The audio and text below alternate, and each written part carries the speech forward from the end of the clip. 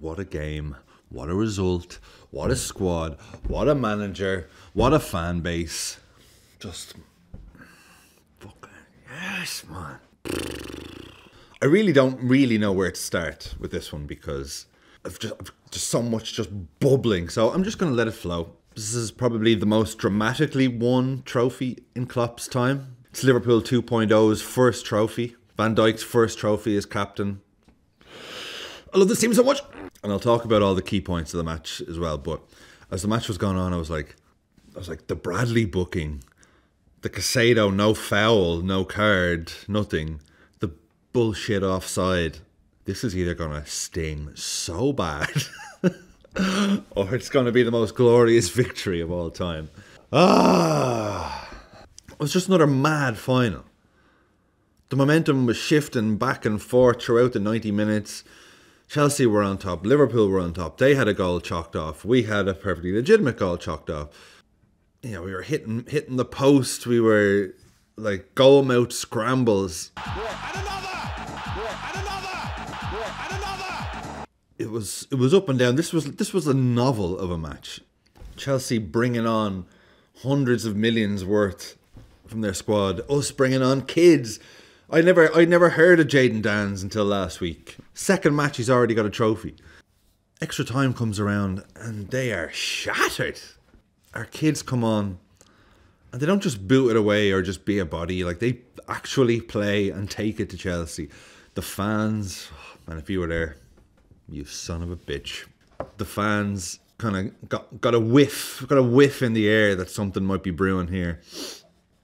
The loudest, like it was Anfield, allay, allay, allay, ringing through the London town, you slags. Well, I think the energy you see from the Liverpool supporters now is in recognition for those young boys who are on the pitch and have started this extra time ever so well.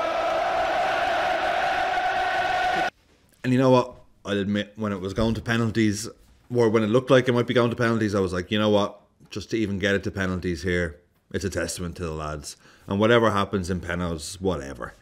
But to win it like that, and for it to be Van Dijk, who'd had the goal ruled out earlier, I lost it.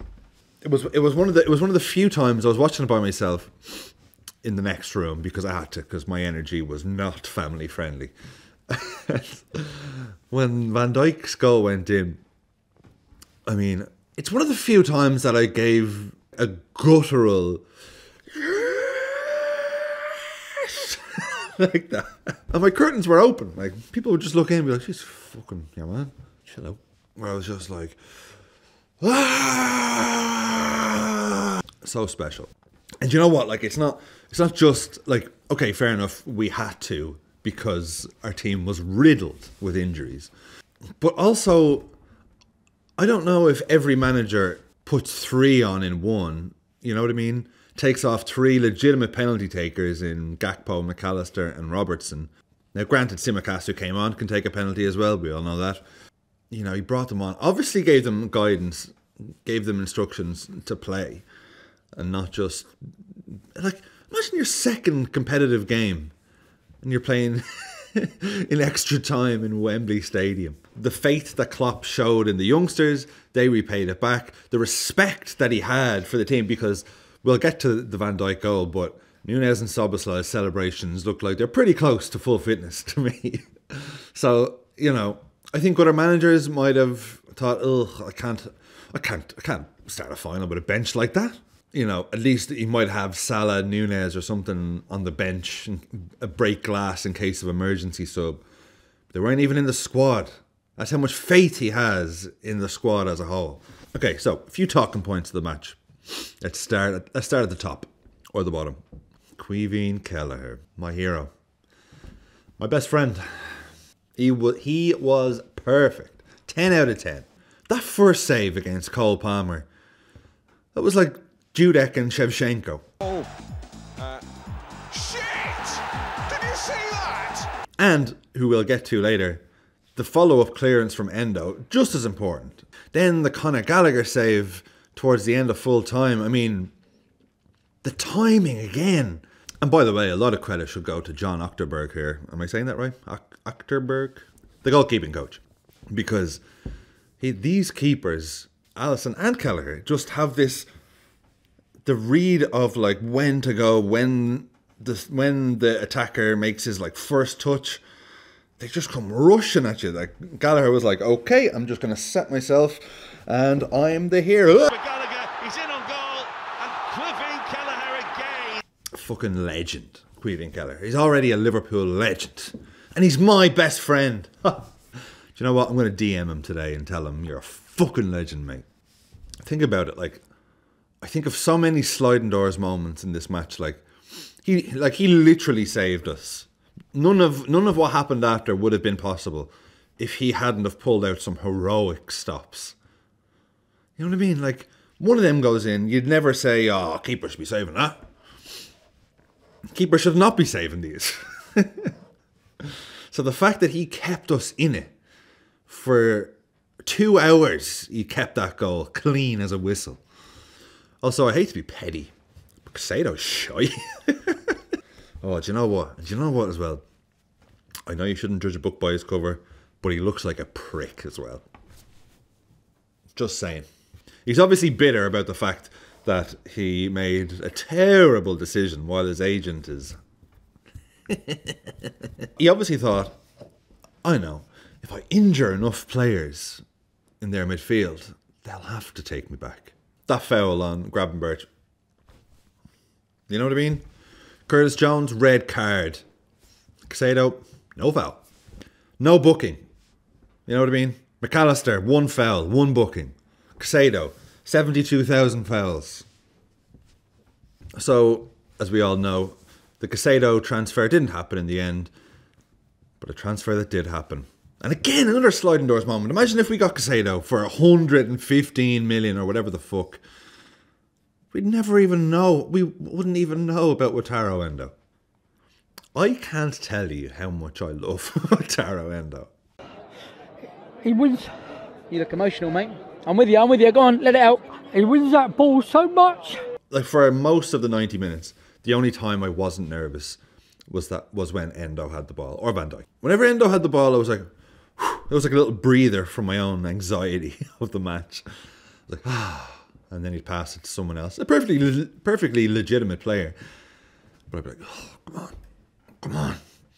And then Endo would have the ball again. I'd be like, oh, okay. It's all going to be okay. I fucking love the man. Ran his ass off for 2 hours. Even when Van Dijk eventually scored. And by the way, we're getting to that. You could see even the way he's running to celebrate. He's like, ow, ow, ow. Also, by the way, I'm calling this the League Cup, by the way. I'm not calling it the Carabao Cup. Liverpool are the League Cup winners. I don't care for this sponsored shit. The Carabao Cup winners. It's better than the previous versions. Imagine if it was still called like the Worthington Cup. Some snot-nosed punk of a cup. The Coca-Cola Cup. No. The League Cup, thank you very much. Record 10th time, thank you very much. Anyway, on to Van Dijk. I mean, first of all, let's talk about Van Dijk's perfectly legitimate goal disallowed. Oh, that fucking VAR did me. You know what I mean? Normally, when Liverpool score a goal, I'm like, silently, like, can I celebrate? Whereas this one, I was like, perfectly legitimate. Nothing wrong with it. I couldn't see for even, like, I was jumping around and like, fucking yes! Such a sweet header as well. And by the way, I'm ranking that one on the fucking yes scale as well, because it's a perfectly legitimate goal. A fucking yes scale, 9. And so, even when that went in and I'm jumping around the room like, yes! They're like, and they will check this for offside. I was like, fucking check it then. I mean, this was the most, like, get your spy glasses out and try and see. I mean, we might be able to give it for that. Scousers won't be happy. So what Endo did is not okay this week then, is it not? Great. It's, you know what? It's good to know. And, you know, I didn't know that before. I thought it was allowed because... you know, you see it every single week, but that's fine. I look forward to it being implemented going forward as the weeks go on. That's the precedent now, so I can absolutely, definitely can't wait to see it be implemented by every referee going forward, and not just down to personal preference. The people in the VAR studio were like, Mate, you're not going to believe it, but you've had an absolute howler here. And the crime? Standing still. Did he like run a bit and like, no, just stood still. Yeah, but he impeded Colwill, who, you know, would have got there, we think. Was he even marking him? Because he didn't seem to give a shit about being stopped. He's like, ah, good, I've got my man, Endo, the man who I'm marking. And all game, I was thinking, as the time went on, like, when it got to full time, I was like, fucking hell. When do you ever, as a Liverpool fan, be counting the minutes to full time? Like, just waiting for the whistle to go when it's 0-0, instead of what we're all used to and the team pushing on to every last second. Like, it was such a different performance. And all the time, I'm like, that goal was perfectly legitimate. And then it happened. Yes, yes, yes, yes, yes, yes!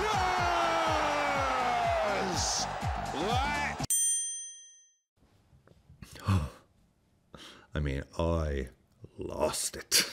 Let's break this down to the patented fucking yes scale. The fact that it was him. The fact that he had a perfectly good one disallowed. He's like, I'll just fucking do it again. The fact that it was the last 2 minutes. And yet again, the man does not break stride in the run-up, the head, and the celebration. He keeps the same pace. Oh, you know what it's going to be. It's a fucking yes. 10. And as if it wasn't already a 10. Look, I can't give everything 11. Okay? I'd love to give it like a 15. But then the scale is meaningless. But I tell you what nearly pushed it to 11 was Darwin Núñez's celebration. I mean, he's pretty close to full fitness, I'd say. Look at this. Like, what a madman. What a madman. But yeah, Van Dijk, he is an absolute treasure. Like, when I look at Liverpool in the last 10 years and the key figures in their success, Klopp is number 1. Van Dijk number 2. Like, you could argue Salah number 2, but that's like Van Dijk's 3rd or 4th man of the match performance in his 7th final in Liverpool or something like that. I mean, he was incredible. Like, what a defender, what a leader. Like, you look at this weekend alone, and I don't want to get petty here, but you look at Bruno Fernandes.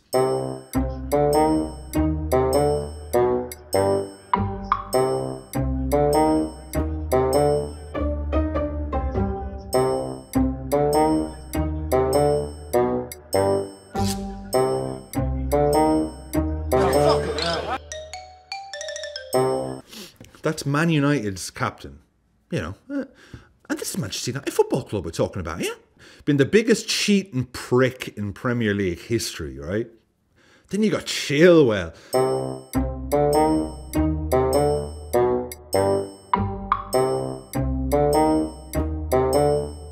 What a fucking... I mean, just look at him as well. Again, I shouldn't judge books by their cover. I shouldn't just get as petty as, like, look at him. But look at him. You are a big posh sod with plums in your mouth. Imagine he's your captain. And then we've got Virgil van Dijk as our captain. I mean, just exemplary. And you can see what it meant to him as well, Van Dijk. Just the emotions were flowing. His first trophy as captain. I mean, this could be our last trophy under Klopp. We really hope it isn't. But they were celebrating like they knew it could be. You know what I mean? Obviously, we have nothing but belief in this squad, and it's a special squad of players. But like, it's, you know, shit happens, and trophies are hard to win. So you could see how much Klopp, Van Dijk, everyone was just soaking everything in. Just fucking yes, man. And then at the end, just the song, the tears, the emotion. It was like being at Anfield. And the whole time, like, you go so back and forth, like, it's just a Carabao Cup. It's not just the cup, though. It's about what we overcame. And yes, I'm saying we, by the way. Some people have an issue with that in the comments. To win it with this team that we had, just... I tell you, it was a victory for football, is what it was. My daughter said when I came in from the other room, she was like, it sounded like there was someone breaking into the house. And then when the match was over, I had to go to Aldi. And I'm just standing there at the checkout, just being like... It's like... It's weird to have such an outpouring of emotion and then to be around normal society like 30 minutes later, just be like, ah. Anyway, I've loads to do today. I have to edit this one quick, so I'm sorry that I can't put in a lot of clips again, but man, what a fucking feeling. And is there anything better than the days following a final where on social media where you're just drip fed all these little moments that you might have missed, or little highlights or montages and bits from the club, and I'm going to enjoy the next few days. And I hope you will too. Somehow we will have to have a team ready for Wednesday. Thank fuck it's not a league match, that's all I'll say. I mean, what a win. I was going around my house all last night, just randomly just going, fucking yes. Like I'd be talking to my girlfriend about something, or like, you know, they didn't have the original naan, they only had the garlic naan bread, and blah blah blah. Fucking yes, Kerry.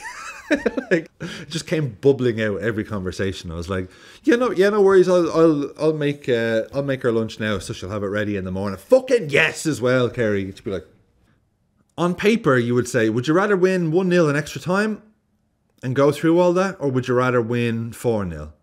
And like, you'd say 4-0 because you're like, oh, we blew them away. But you just wouldn't have this feeling, the feeling of a last minute goal that just stays with you. One of many already this year, by the way. I mean, this is one of my favourite Liverpool teams that we've had, is this group, because it just shouldn't be working this good this quick. But it is. And we just keep winning. Even with, like, I mean, all of our squad is basically out, barring a few. I'm sorry if I missed out on anything. I just poured out today. And by the way, thank you so much for the support. I got a lot of new views I noticed a lot of views coming from Reddit, and I seen there's a bit of people putting up the videos up there. So thank you very much. Thanks everyone, by the way, for the suggestions on the fucking yes scale t-shirt. I literally got about 100 comments specifically about that. So I think I know what I'm going to do with it. I'm just going to be going around today, just randomly, just been. Morning. Thank you so much for the support. Please give us an L sub if you are feeling kind. And up the fucking Reds. I'll see you during the week.